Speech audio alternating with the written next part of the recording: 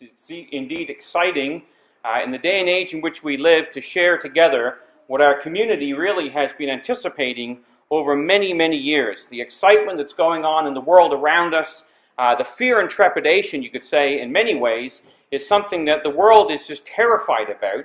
Yet at the same time, as Bible students, there is great excitement because we recognize that the Lord Jesus Christ is about to return to establish his kingdom upon this earth. Of course, we read in the book of Revelation, chapter 16, that before Armageddon takes place, he says in verse 15, "Behold, I come as a thief.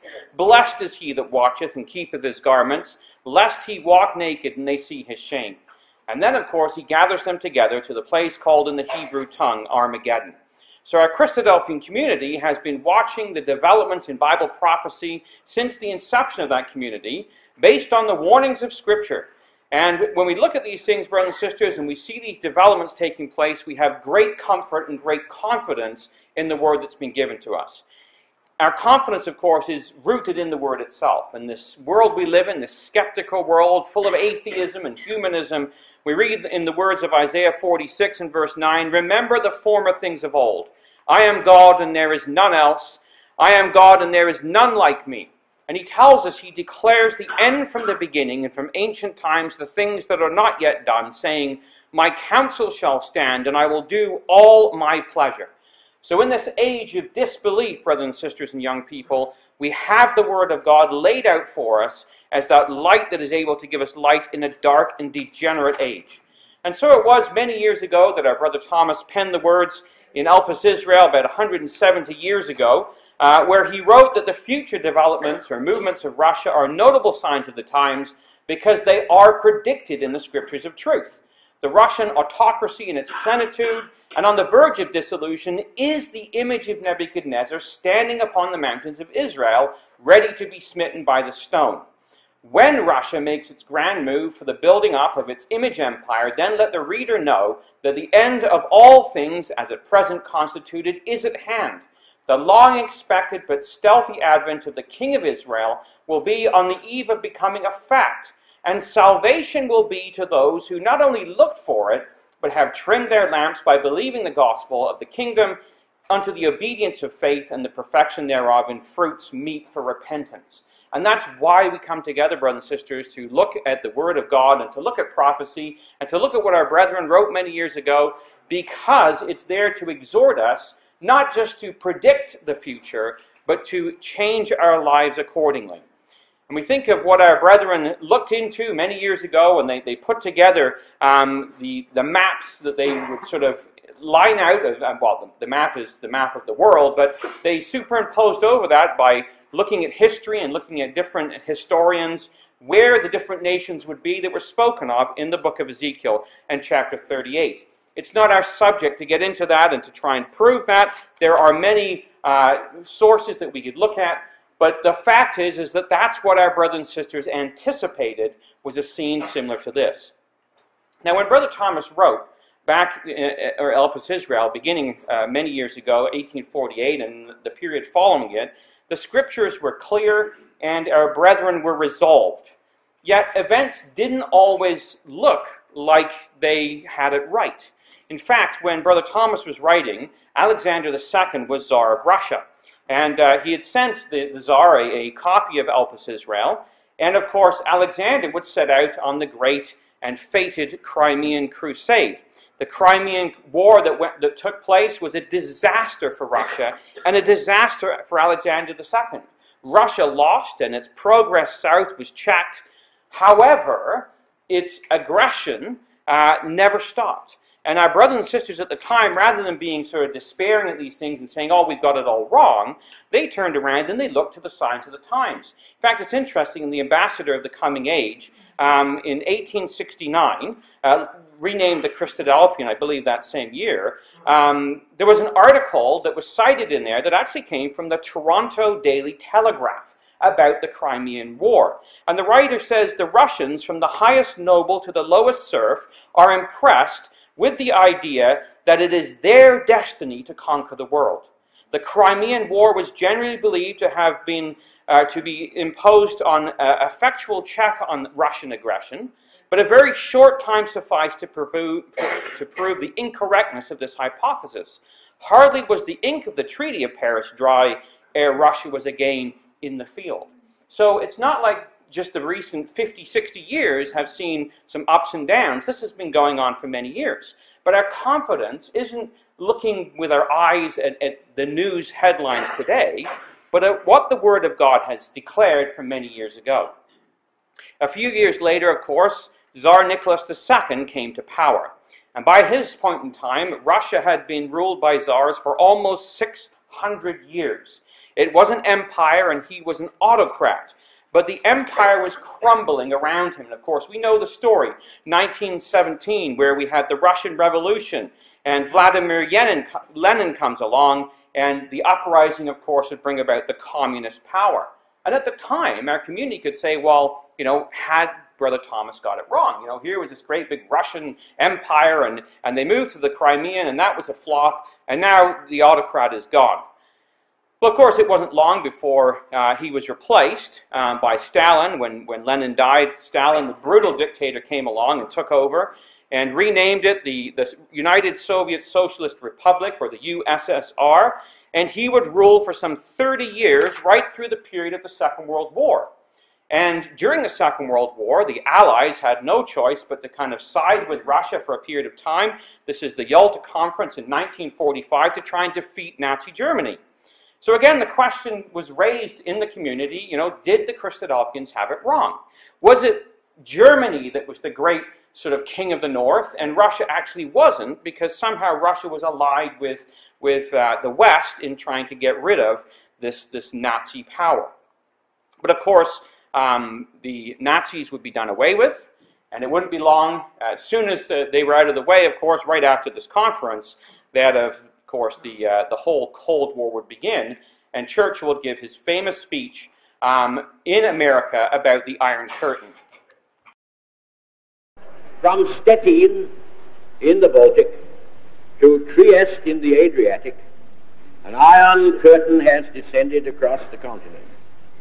Behind that line lie all the capitals of the ancient states of Central and Eastern Europe: Warsaw, Berlin, Prague, Vienna, Budapest, Belgrade, Bucharest, and Sofia.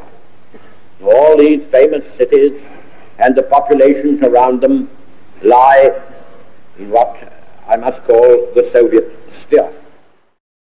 And so it was, of course, that great Iron Curtain descended, and the Cold War would grip Europe for many years. And of course, North America would be brought into that as well. And I can remember growing up in high school. We lived in Prince George at the time, which was part of the DEW line, the Distant Early Warning Line.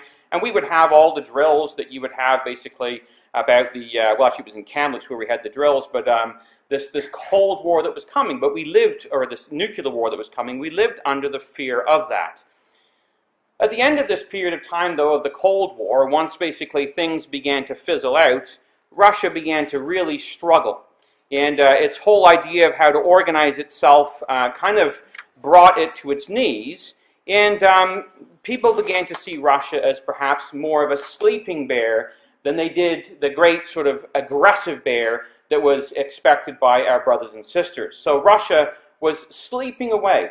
And people were wondering, well, is it really going to come about the way that brothers and sisters have described it and have looked for it many years ago? But the words of the Scripture, again, are true. Ezekiel chapter 38 tells us in the 4th verse that there would be a temporary arrest of the progress of this great king of the north. We read, I will turn thee back in verse 4. And it's after that he puts hooks in his jaws and brings him forth, and his army and his horsemen. But there's this temporary arrest of the progress of Gog. And of course that took place back in the time period of Gorbachev. He came to power in 1985 and ruled through to 1991. And during his time period, of course, there was the thaw of the Cold War that took place. He met with President Reagan in 1986 and signed that great nuclear arms treaty. And then he met with British Prime Minister Margaret Thatcher, and after that meeting, Russia began to, or the Soviet Union began to withdraw its troops from Afghanistan. Then in 1989, he met with the Pope, And then everything seemed to go south after that, because the movement for solidarity had been going on really since 1981 or thereabouts. And Russia, in its Warsaw Pact between the Don and the Danube, that area that we would call Eastern Europe years ago, basically began to collapse. And it wasn't long until the Berlin Wall came down in 1989, and then finally in 1991, the whole of the Soviet Union passed into history. And of course, at that point in time, we had other players come onto the scene. Gorbachev, his right-hand man, was a man named Yeltsin, who didn't take too long to see his opportunity and push Gorbachev out of the way, and he resigned on December 25th, 1991. Yeltsin took over and would preside over Russia, basically, during a very turbulent time. The economy collapsed, oil prices were super low, and Russia, again, was written off by many as being sort of done. Well, Yeltsin lasted for a decade, or thereabouts, and in 1999, he was pushed aside by somebody close to him, Vladimir Putin, somebody that was a nobody. He didn't really even have a party. And so people pointed this out. Well, he's not even a member of a party. So they quickly invented a party, appointed him as head of it. He ran in the election and won. And somehow he just came out of what appeared to be nowhere. And he would work to restore Russia's economy, turn Russia into an energy superpower, and use the income to help fund the rebuilding of Russia's military reforms. And it was during his first tenure that the Chechen War happened, and we saw that the gas being turned off in Eastern Europe as they wielded their might. Well, it wasn't long before Putin had run out of his 10 years in office, and along came Dmitry Medvedev. Many saw him as simply a puppet, somebody who was just, Putin behind the scene, pulling the strings. During his time, we had the Ossetia War, South Ossetia, Georgia. And of course, he changes the constitution to allow Putin to get back in and to sort of keep running all over again. And so it was in 2011 that the bear came back, so to speak. Putin came back and used those oil reserves and the money generated from them to really build up the military. And of course, in very recent years, we've seen the war in Ukraine and the annexing of Crimea. You see, brothers and sisters, this is what our brothers and sisters anticipated based on what the Bible had to say. Take a look at Joel chapter 3. See, Joel chapter 3 and Ezekiel chapter 38 both talk about this arrest, but then there is a preparation, there's a turning around that would take place. And in Joel chapter 3, and at the 4th verse, we read, "Prepare ye this among the Gentiles. Prepare war. Wake up the mighty men. Let all the men of war draw near. Let them come up." So there is this preparation, this waking up of the sleeping bears, so to speak, to bring them down to the Middle East. And that's exactly what we have seen taking place over the last few, really, year or so. This has been intensified. It's been going on for a while, but it certainly has intensified in the last little while. We read in February of last year, this is the Estonian Prime Minister. We thought Justin Trudeau was young. This guy looks like he's even younger. But this is what he has to say. The Russia's aggression in Ukraine has fundamentally changed the security situation in the whole of Europe, and NATO has responded with a higher readiness. So he says, look, what Russia's doing in the Ukraine has changed the game in Europe. For what was a fairly sort of sleepy goings-on for years, all of a sudden the Ukrainian war came along and it affected Europe very closely. Anders Rasmussen, he was the former Secretary General of the NATO alliance. In February 5th, 2015, an interview in the Telegraph says, this is not about Ukraine. That war was not about Ukraine, but Putin wants to restore Russia to its former position as a great power. There is a high probability that he will intervene into the Baltics and test NATO's Article 5. So when we think about this idea of wake up the mighty men, you read some of the political cartoons, and this is Russia holding on to the Ukraine, and the comment is, of course I'm hungry. I've been hibernating since 1991. And sometimes it's the cartoons that really kind of like bring it out and make it really clear to us. Another one that I found quite interesting was this one. It's Obama trying to press the reset button, and while he's trying to reset, Putin is, of course, moving himself very quickly into the area of the Ukraine. But that's what we expect, because that's what the scriptures talk about. A resurgent Russia that would be militarized and would partner with other nations in the region. So we have this concept of the preparing of war that Joel talked about. Well, the next verse in Joel chapter 3 and at verse 5, we read, "Beat your plowshares into swords and your pruning hooks into spears. Let the weak say, I'm strong." So we go from a period of relative calm and of relative peace, where we have plowshares and swords. It's all plowshares, sorry, and they're changed into swords. We go from an economy that's not militarized to an economy that is militarized. And this is the same picture that we have, of course, in Ezekiel chapter 38.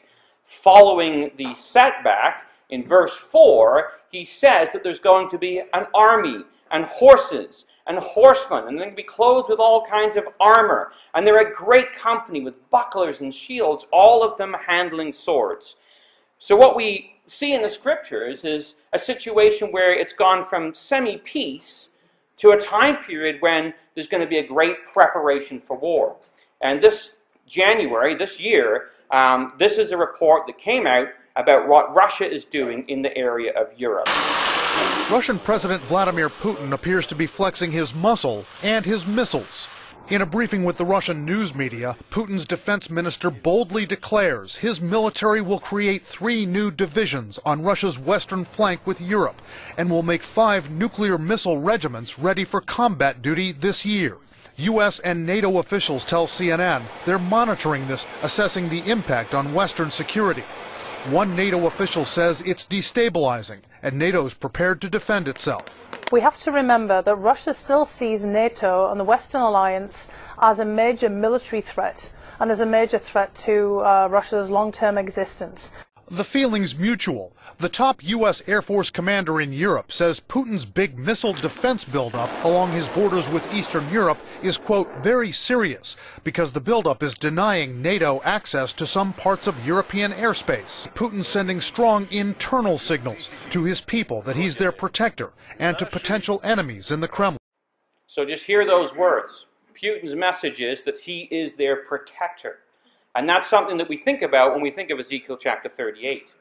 Well, another dimension to this is the many ships, and this comes up in Daniel chapter 11. Daniel 11, Ezekiel 38, Joel 3, and Zechariah are parallels. You can do a harmony of the prophecies, and it's well worth the time to do that. Daniel chapter 11, in verse 40, we read here about the kind of host that's going to come.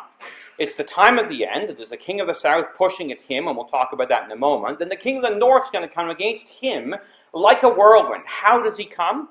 Well, he comes mechanized with chariots and horsemen and many ships, and he's going to enter into the countries and overflow and pass over.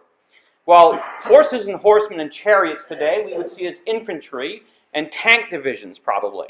But this concept of many ships is one that really isn't that far away from us. This was March the 11th of 2014. The Russian Navy to receive 24 subs and 54 warships by 2020. So it's this idea of increasing its submarines and its warships of different classes, building up the arms race that's going on. But of course, ships today isn't just ships of the sea. We have airships as well. And so this was the headline in March 27th, 2015. The Russian Air Force and Navy are to receive 200 new aircraft in 2015. That's more than most world air forces actually own. That's just the new ones they're going to get, outnumber most world air forces altogether. So when you look at that, you say, okay, this is what the scriptures say. It's a time of mechanizing, of arming, of getting back into the game, so to speak. And although Russia may have fallen away from that during that period of Yeltsin, they're coming back with a force. The other interesting thing is this whole issue of the Crimea. What was its significance? Well, on March the 30th, 2015, Russia says the Crimean military buildup has been completed. And the text reads, Russia intends to use its presence there, that is in the Crimea, to spearhead Russian interests in the Mediterranean Sea. The Black Sea fleet stationed in Crimea Sevastopol will be used to extend Russia's presence in long-range sea zones. Well, obviously, that was written in March of 2015, and come the fall, we saw that taking place. That's our take on it, brothers and sisters, and some of you may have heard this clip before, but let's listen to what the generals have to say. If I had time, I would have squeezed in Obama's last election chat with Mitt Romney about what is the major threat that America faces. But we'll let the generals tell it to us. The outgoing U.S. Army Chief of Staff calling Russia the most dangerous threat to the United States today. More than ISIS, more than China. I'm concerned. They have shown some significant capability in Ukraine to do operations that are fairly sophisticated. And so for me, I think we should pay a lot of attention, because a true deterrent is one where people are worried that if they do conduct operations, there will be some level of response. And I think we have to continue to improve what that level of response might look at so we can deter. Vladimir Putin's Russia behaves in many respects as in some respects, and in very important respects, as an antagonist. That is new. That is something, therefore, that we need to adjust to and counter. Russia poses existential threat to the United States by virtue simply of the size of the nuclear arsenal that it's had. If you want to talk about a nation that could pose an existential threat to the United States, I'd have to point to Russia. And if you look at their behavior, it's nothing short of alarming. I would put Russia right now, from a military perspective, as the #1 threat. The United States is concerned by reports that Russia may have deployed additional military personnel and aircraft to Syria, precisely because it's difficult to decipher their intentions. These steps could lead to greater loss of life. They could increase refugee flows and risk confrontation with the counter-ISIL coalition that's operating inside of Syria. So, brothers and sisters, that's what the generals in the USA have to say. Never mind what the chief has to say. This is what the guys who have to deal with it in the field have to say, and they are extremely concerned as what is taking place with Russia. Not so much Obama. And of course, this is picked up in many of the political cartoons. There's the cold warrior with his sanctions as he lobs them at the Russian bear, hoping that he's going to somehow control Russia. Another one, put it a little differently, where you have the Russian bear versus the American Care Bear was another one. And I thought this was quite interesting, you know, when they talk about, you know, isolating Russia and all this kind of stuff. And this political cartoon says, so what are you going to do? Unfriend me on Facebook? You know, like, is that really what is that the threat that you're going to come to us? And this is the change, the geopolitical change that we're seeing in the world around us as Russia stands up and as the U.S. just kind of falls away and is not capable of handling it the way they were years ago, or doesn't have the resolve to do so.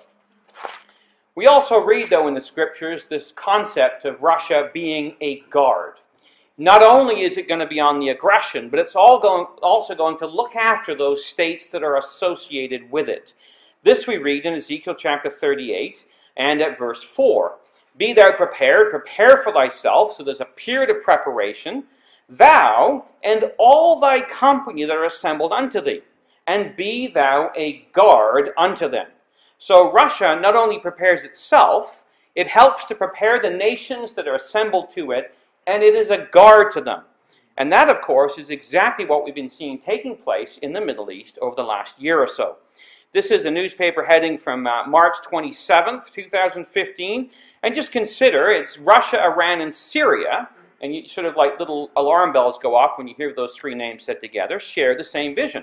It's not only about Syria, it's about the future of the world. They want to be a great power that has their own say in the future of the world. That is Russia. They want stability and a political solution. Syria, Iran, and Russia see eye to eye regarding this conflict. So that's the issue that's been taking place. And so when it comes to that, and you see the sort of the mess that's happened in Syria in the last little while, it was very interesting to hear the legal arguments that took place over America's position in the Middle East and what their role was, and Russia's position. And Russia has outdone America hands down. Legally speaking, they are in the situation that is legal from a worldly point of view, whereas the U.S. is not.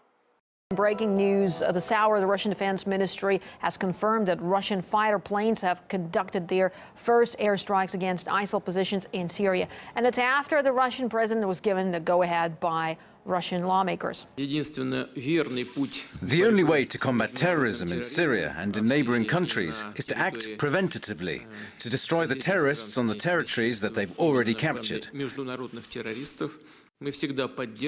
Russia has always supported and still supports the fight against terrorism.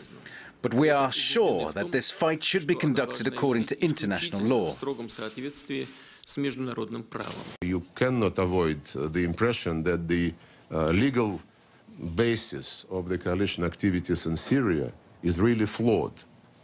You cannot operate without Security Council mandate, you cannot operate without the consent of the country in question. And we said from the very beginning, when the coalition was announced, that it was a mistake not to go to the Security Council. It was another mistake not to engage the Syrian government. Had they come to the Security Council, I believe we would be able to agree a concept which would be acceptable to all. We stated bluntly that the goal of our operation, in response to the request of President Assad, and on the basis of the decision granted by the Russian parliament to the Russian president in accordance with the Russian constitution, the goal is terrorism. And we are not supporting anyone against their own people. We fight terrorism. We consider terrorists those who have been recognized as such by the United Nations and by the Russian Federation legal system. If it looks like a terrorist, if it acts like a terrorist, if it walks like a terrorist, if it fights like a terrorist, it's a terrorist, right? I would recall that we always were saying that we are going to fight ISIL and other terrorist groups. This is the same position which the Americans are taking. The representatives of the coalition command have always been saying that their targets are ISIL, al-Nusra and other terrorist groups. This is basically our position as well. We see eye to eye with the coalition on this one. And so Russia moves into the area of Syria very dramatically back in the fall. And not only Russia, but there's other nations involved with them as well, one of which is Iran. And this is Jerusalem Post. This is Israel's energy and water minister, and he has this to say: nobody wants to see Russian forces in the area of the Golan Heights, but we definitely don't want to see the Iranian forces near Israel. I mean, just listen to that, brothers and sisters. Like, I mean, you grow up listening to Bible lectures for years and years and years, and here we're talking about the Israelis saying what we don't want to see is the Iranians and Russia right on our northern border. But that's exactly the situation that is going on. And of course, there are other enemies that are involved. There is the Hezbollah, and as Russia moves in and arms the Syrians, preparing them and protecting them, the Syrians give their used tanks over to Hezbollah, and so they get a whole set of tanks that they can use, 75 tanks, to arm themselves as well. And of course, we know what the Hezbollah did with their missiles that they had just a couple of years ago. And the Western response to all this, brothers and sisters, what does the American eagle have to say about it when the bear is on the prowl? Well, it's interesting, when you look at what the Bible has to say, you begin to see echoes of this. Ezekiel chapter 38, we have there in verse 13 the response in the latter day in Armageddon, right? So this isn't today, it's just the pattern that we're seeing, or the resolve. Sheba and Dedan, verse 13, and the merchants of Tarshish with all the young lions thereof shall say, art thou come to take a spoil? Hast thou gathered thy company to take a prey, to carry away silver and gold, to take away cattle and goods, to take a great spoil? It's almost as though they are surprised at what is going on. Do you see in this a great armed response? It doesn't seem to be there. They roll right through, as we read in Daniel and we read in Ezekiel, and they pass over and they go down into Egypt. And so that's what the Bible paints. Now just listen to this, because these are a couple of analysts talking about America's response to this and what has taken place. There are concerns, John, that if Russian jets get involved in the skies above Syria, there are already French jets, there are warplanes from Australia, there are also undisclosed warplanes from Israel. People are saying that this has all the makings for some sort of major international clash. Yeah, but that's why that's why Benjamin Netanyahu went to Moscow and met Putin, and that's why Obama and Putin had their meeting at the United Nations. The fact is that, I repeat, Russia has parked its tanks on the lawn, and the other states have reacted passively. They have said, okay, there's nothing we can do about this, let's at least coordinate. And Russia, of course, has been asking for coordination for 3 or 4 years. So Russia has parked its tanks on the lawn. Now, this next interview, I'll get a smile out of. I love the guy's accent, but it really states it the way it is. Here, Russia, they struggled a little bit to take the Ukraine, didn't they? There was some conversation about it and all. You knew what they were going to do. They did it. We got a weak president, you know. Now, they just kind of waltz over into the Mideast. They were kicked out of the Mideast in '73, and now they're back. They're back, and that is no kidding back. And you watch them, they'll move quickly into there.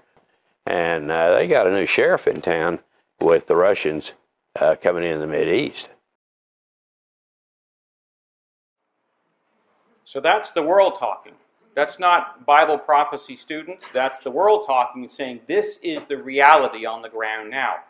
And so this was a cartoon, a Russian cartoon, depicting the Russian bear on patrol, and there you've got ISIS and the Hezbollah, or the Free Syrian Army, and the CIA all cowering as Russia is on the prowl in the Middle East.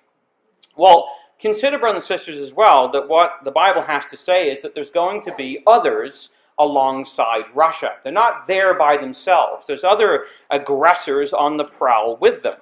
And so when we look at the book of Revelation, when we look at Ezekiel, it's the gathering of all nations down to this place.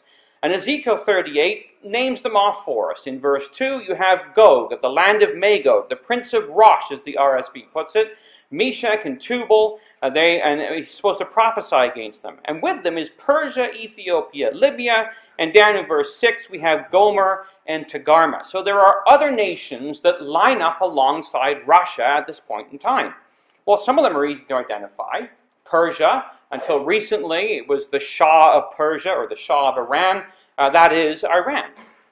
Ethiopia, perhaps a little bigger than it is today. And Libya, also a large area, but ones that are identifiable. But we also have Gomer in this group.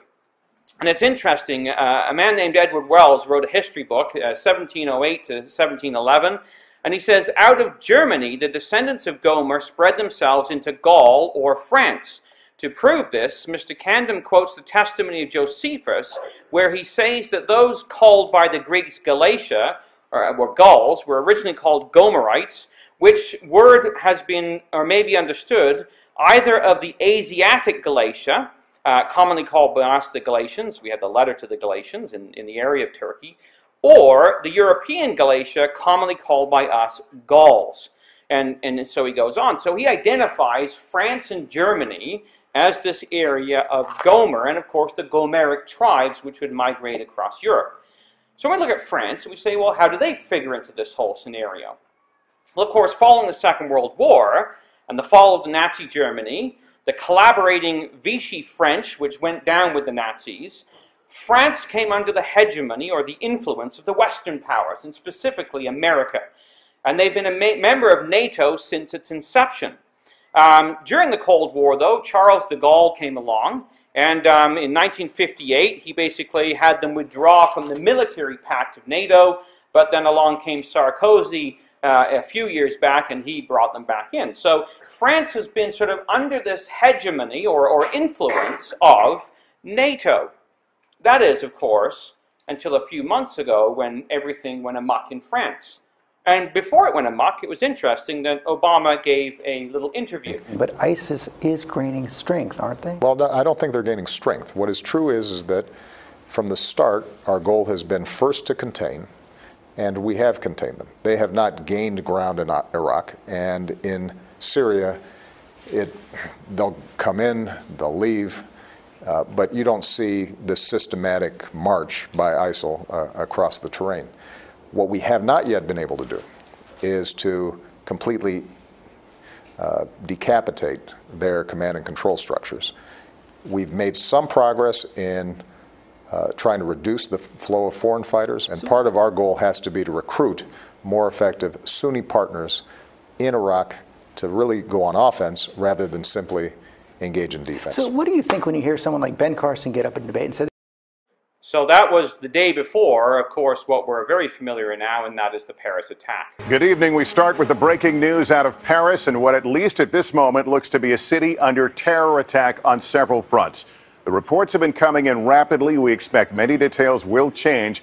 But what we can piece together so far, the Associated Press reporting there have been 2 suicide attacks and 1 bombing outside a soccer stadium. There have also been shootings, and a large number of people have been taken hostage. French television citing police reporting as many as 60 people are dead. Tonight, France has closed its borders with the rest of Europe. We have extensive coverage. Let's start with Keir Simmons now on what we know at this hour. Chaos on the streets of Paris tonight, gunfire ringing out, and simultaneous reports of an explosion at a restaurant. Amid the confusion, there appeared to be 4 separate incidents. Reports of 100 people. And so, of course, immediately following that, François Hollande stated that France is at war.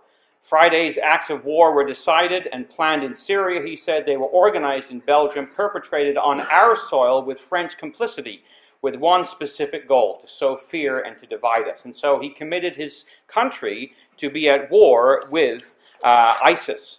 Of course, we won't play you Obama's response to this, where he said it was kind of an unfortunate setback. I'd rather just play for you a little bit of an interview that took place right after that, because these are all the events that have just happened in the very recent time period, commenting on that and seeing what has taken place now to move France from being sort of the ally under the influence of America to sort of saying, well, if that's all America's going to do, we got to find somebody else to help us out. Joining us now, Fox News strategic analyst, Lieutenant Colonel Ralph Peters. Ralph, thanks for being with us. Let's turn first to what I really believe is a formidable, if not historic, geopolitical military maneuver by Vladimir Putin. He is attacking NATO politically. He has moved militarily against Ukraine and Crimea. He has positioned himself in such a way as to expand his influence throughout the Middle East and re-insinuate himself into the European discussion. Your thought? You just said it. I mean, Vladimir Putin, he may be vulgar, he may be crude, but he is brilliant. And Western elites just underestimate him consistently because he didn't go to the right prep school. But the Paris attacks, Lou, were a gift of Vladimir Putin. Notice right after that, he suddenly was able to come out and say, yes, it was a bomb that blew up our airliner. Before that, he was hesitant because it would have reflected on his Syria policy. After the Paris attacks, he could say, see, it's an attack on all civilization. We must stand together in solidarity. He also was brilliant with how he reached out to France quickly with serious military offers. Whereas the United States, we gave them some old targets that we were reluctant to hit because of collateral damage, etc. I mean, President Hollande of France asked the United States, he asked President Obama to help France. So let's all get on the team. And Obama's response was that dreadful presser Monday morning in Antalya, Turkey. What did Putin do? Putin has now sent in his strategic bombers, the Tu series bombers, Tupolev bombers. That's the equivalent of the U.S. sending in B-52s. Ralph, there is if you will, the optics of this. Hollande will be at the White House, but already he is shoulder to shoulder with Putin on attacking the Islamic State in Syria and for all the world. People have to be scratching their heads at how suddenly the president of France and the president of Russia seem far closer than certainly either with President Obama. Well, look, my sympathies were with President Hollande. If you're in a knife fight who do you want to be on your team? A fighter or a faculty lounge philosopher like President Obama? I mean, it's a no-brainer. France has been attacked, and President Obama dismissed 500, almost 500 people killed or wounded in France, and Obama says it's a setback. John Kerry basically says, well, at least Charlie Hebdo attack was justified. I mean, this is offensive. We managed to insult the French. Vladimir Putin is helping them. This is, as you said, a tremendous geostrategic advance for Vladimir Putin. And, you know, who's going to pay? The Ukrainians. They're being forgotten. Everyone else that's Putin's victimized. And Putin is, as you and I have discussed, Lou, he is on his way to incredible influence in the Middle East of a scale Russia's never had, with this Shia Iranian empire being built out. And who are the losers? Ukrainians, Europeans, the Christians, who Obama apparently doesn't like, who are the true refugees. And you know who else? The United States of America and its citizens. And it's interesting, brothers and sisters, when you hear that they're just amazed at what's going on. And you look back to the Gulf War and to the 9/11 attack that took place. And you say, you know, there's America. George Bush ran on a platform of, we're going to isolate. We're going to pull out of the Middle East. And then the angels just step in and, oh, no, you're not. And all of a sudden, America's in with 2 feet. And Russia and France have sort of been sitting on different sides of the table for such a long period of time, all the way through this NATO alliance. And then all of a sudden, something like this takes place. America drops the ball and basically, as he says, insults them. And immediately, Russia picks that ball up, and you see a Franco-Russian alliance taking place. Remember, brothers and sisters, that Brother Thomas, as we read at the beginning, said, when the image stands up at the latter day, you know, let the reader know. You know, when this building of this empire takes place, the reader has to know that the return of the Lord Jesus Christ is close. Well, we want to think about this because that empire, that image that stands upon the mountains of Israel, Ezekiel 38 and Daniel chapter 2, is broken in pieces together. These are the words of Daniel chapter 2 and verse 35. Then was the iron, which is the Roman element, the clay, which is, of course, that European Russian element, the brass, Greece, the silver, the Medes and the Persians, which is Iran, and the gold, which is Assyria or Iraq in its historical terms, were broken in pieces together and become like the chaff at the summer threshing floors. So when this whole thing goes down, all those nations that we've known throughout antiquity and history who have played their role are going to be united together in this great image standing upon its feet. And that is exactly what we see taking place when we look to the Middle East today. America is pulled out of Iraq. Iraq now has switched sides, like France, and is joining with Russia. But at the end of the day, what the Americans now are most worried about is that the Iraqis, you know, having been a long-term ally for the United States, the Iraqi army has been trained by the US and equipped by the US, is now directly fed up with the Americans and now directly coordinating with the Russians. So there you have it. Fed up with America, coordinating with Russia, switching sides. And it's interesting, the words of Scripture, Ezekiel 38 verse 5, we talked about this, Persia or Iran are going to be with them, along with Libya and others. And so that's exactly what we've seen taking place with this whole sanctions, no sanctions, nuclear deal, is that Iran has been sided with or protected by Russia, be thou a guard unto them, to make sure that they're intact and that they are able to, well, this is not the purpose perhaps of Russia, but they're able to fulfill the role assigned to them by the Scriptures in the latter day. Syrian President Bashar al-Assad now says his troops are advancing on almost all fronts because of Russian airstrikes that started nearly 2 months ago. President Putin today is shoring up support for Assad in Iran. He met with the Supreme Leader, Ayatollah Khamenei, for more than an hour and a half. The Kremlin says both countries agreeing to oppose any, quote, external attempts at regime change in Syria. Wow. Let's turn very quickly to Putin in Tehran. Basically, it was a cooperation agreement between the government of Iran and Russia, excluding the United States and shoring up Bashar al-Assad. End of story, Mr. Obama. End of story, Mr. Obama. Leading from behind, we've now been left behind in events in the Middle East. So Putin is now calling the shots. He's got an alliance with Russia, Iran, Iraq, and Assad. France is going to end up joining this alliance too. Now, France had said Assad's got to go. They're not saying that anymore. They want Russian help in destroying ISIS. But here's the problem. It was the president who said, we have contained ISIS, right? And then within a few hours, ISIS attacks in Paris. Secretary Kerry said, we've got Al-Qaeda on the ropes. Al-Qaeda attacks in Mali. You could go on and on and on. To the point where now the president says, look, ISIS, it's just a bunch of weirdo computer hackers in the granny's basement who are really good on social media, while the rest of Europe's on lockdown. What do you expect from that meeting? He cannot, Obama can't presume to replace Russia in that alliance. He's foreclosed by Iran. He is inartful, and his dodging is catching up with him. Well, and where is Hollande going after he meets with Obama? He's going to Moscow. He's meeting with Putin. He knows Putin is the guy who's making things happen in the Middle East. And so we see Iran and Russia, both of them cozying up to, Iran and France, both of them cozying up to Russia, and America just being unable to act. And so we see in some of the cartoons, you know, beware of my sanctions is the great call. And of course, Russia just does not seem to be overly fussed by that. But that brings us to the next element, and that, of course, is Turkey to the north. This was a cartoon that showed the Turks that were going to take on the Russians, and it kind of about says it all. I mean, Turkey has got one of the biggest armies in the Middle East, but nonetheless, you put it against Russia, and the reality is it's not much of a match. Russia has, of course, had a desire for Constantinople for many, many years. They were, in effect, booted out of there years ago in 1453, when St. Sophia's, the church that you see there, which was sort of the Vatican of the Eastern Orthodox Church, was overrun by the Muslims. Muhammad II ran them out of town, and basically they established themselves there.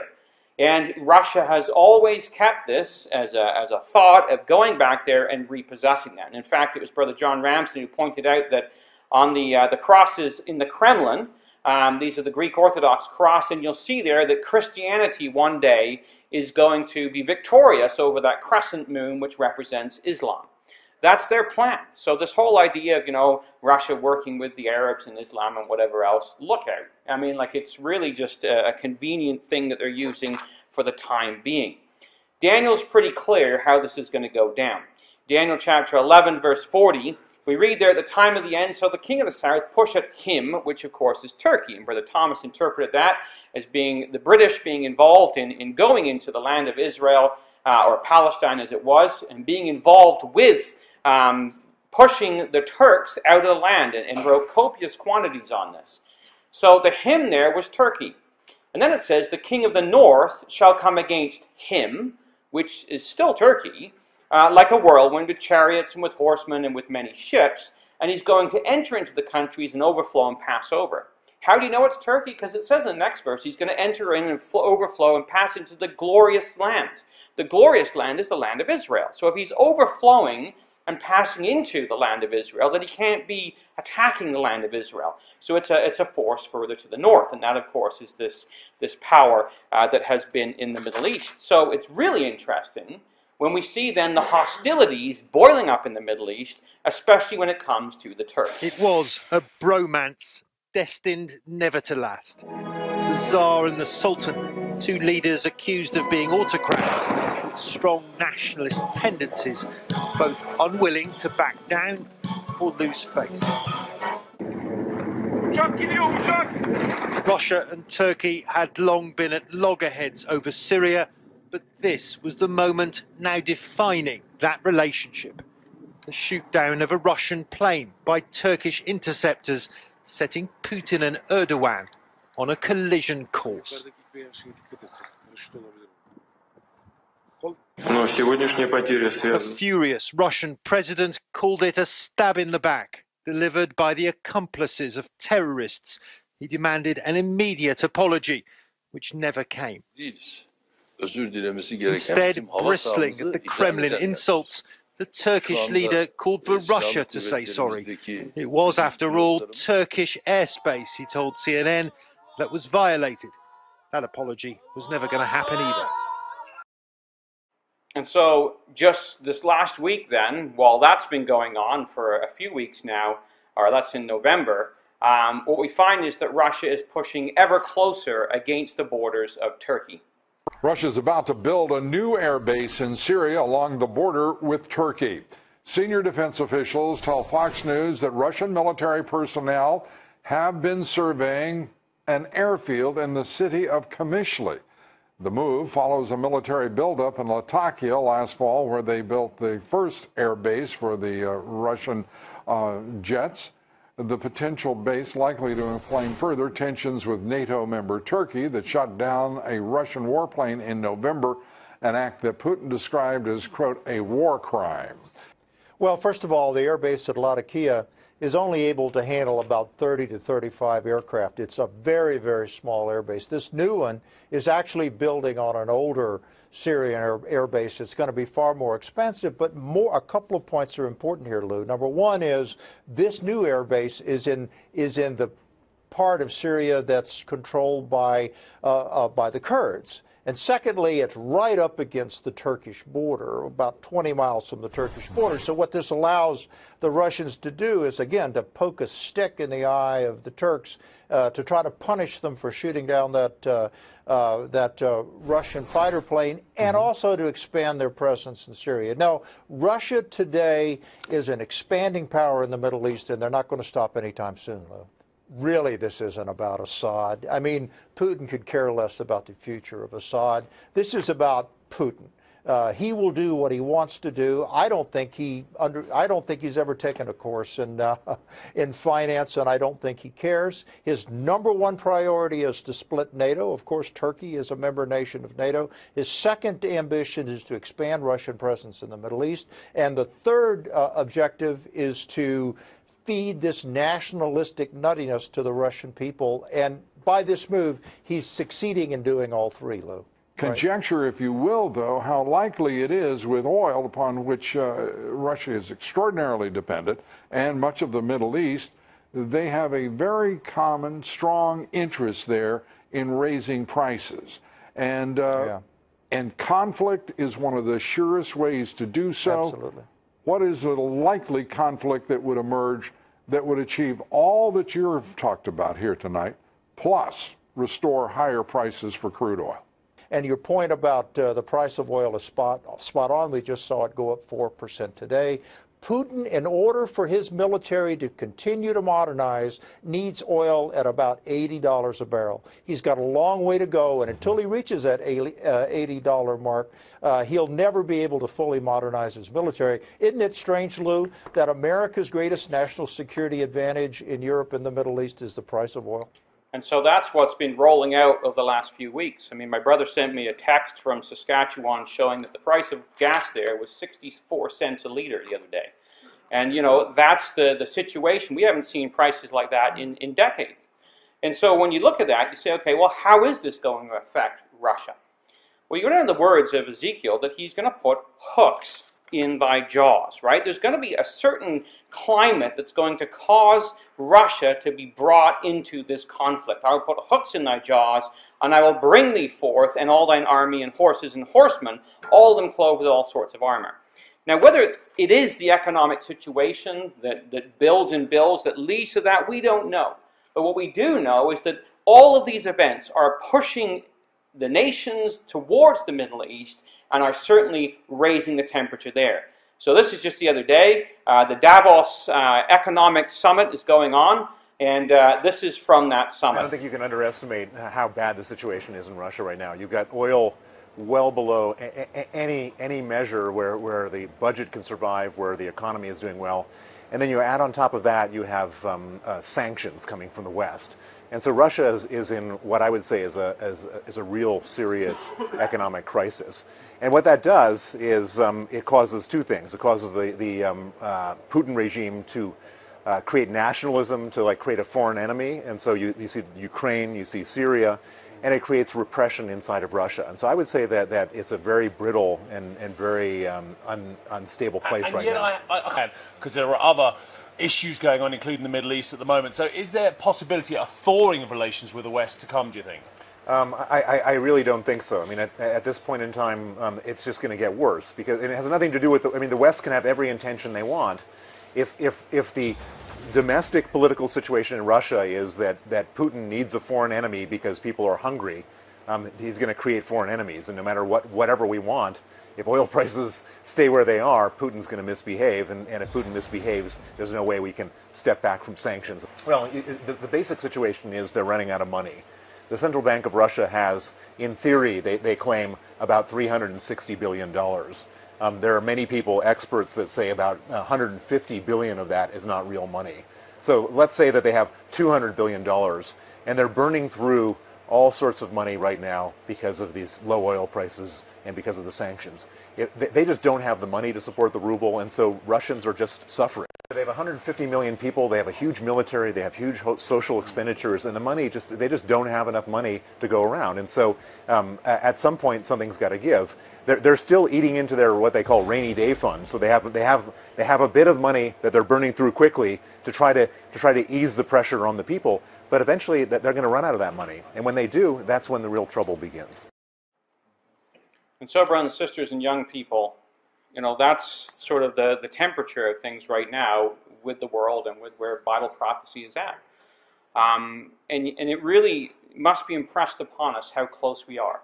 These are things that have been looked at in our community for 170 years. They've been anticipated, they've been written about, and I don't know about you, but I remember when I was a young man in classes when I was in my teens and with our brother Paul, and we would go through these things in Daniel. These were all in the future. These were all things that one day this is going to happen. One day Russia's going to come back, and one day this is going to take place. And now we're seeing it taking place right in front of us. And so, as Brother Thomas said, look, when Russia makes its move for building up its image empire, let the reader know that the end of all things present constituted is at hand, that the Lord is at the door. And I'm just going to take a minute. This is a 1-minute clip. If you think, well, that's all over in the Middle East. It's all over in Europe. It's way, way away from us in Canada, and we don't have to worry about this. Guess again, young people. This is on our doorstep. On state-controlled television, Russia projecting its power into the Arctic. In recent months, the Kremlin has staged some of its biggest ever military exercises in the region, deploying a newly created Arctic brigade, raising concerns this could be the next frigid flashpoint in its standoff with the West. Security and resources. Along with the other northern countries with Arctic territories, including the United States, Russia is acutely aware of the vast potential beneath the melting ice. Up to a quarter of the world's undiscovered oil and gas, but also the lucrative new trade routes opening up as the polar ice cap recedes. But protection of its Arctic interests is emerging as a major Kremlin theme, and one which could easily draw Russia and its Arctic neighbours into conflict. Well, guess who those Arctic neighbours are? That's Canada, and that's the United States. So young people, we need to take a look at our lives and recognize that the comfortable life that we have in North America is just a hair's breadth away from a situation that could develop, that could be, as our brother Graham Pierce wrote many years ago, another time of testing for us. So the time is now for us to awake out of sleep. The time of our salvation is nearer than we believed. The night is far spent, the day is at hand. So the exhortation is, let us therefore cast off the works of darkness and put on the armor of light.